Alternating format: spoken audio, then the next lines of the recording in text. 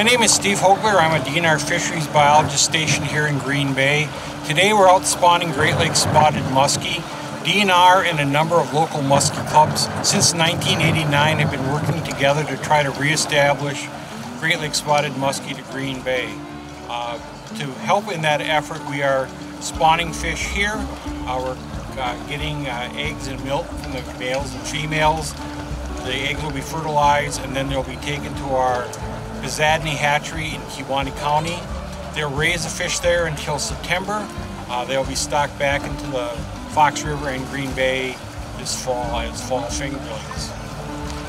We need to do this because as of yet we have not established self-reproducing populations on Green Bay.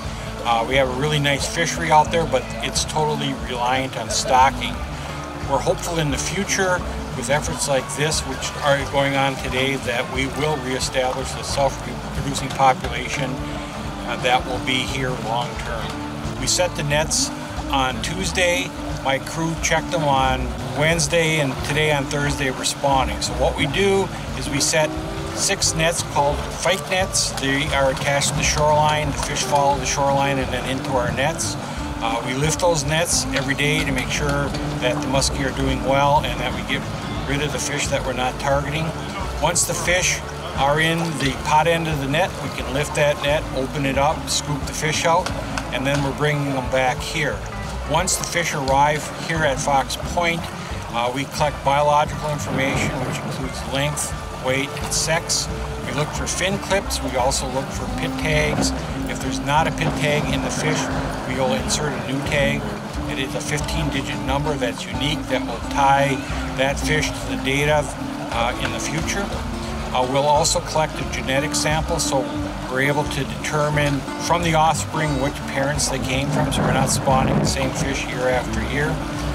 It's part of that effort. We're also doing a fish health screening. We want to make sure the fish that we bring back into the hatchery, or the eggs anyways, are healthy and they're not going to be carrying diseases to be passed on to the next generation.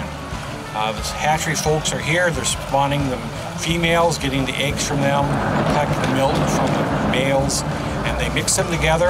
And once they have mixed, they let them sit in water for a while to water harden, and then they'll disinfect them with iodine.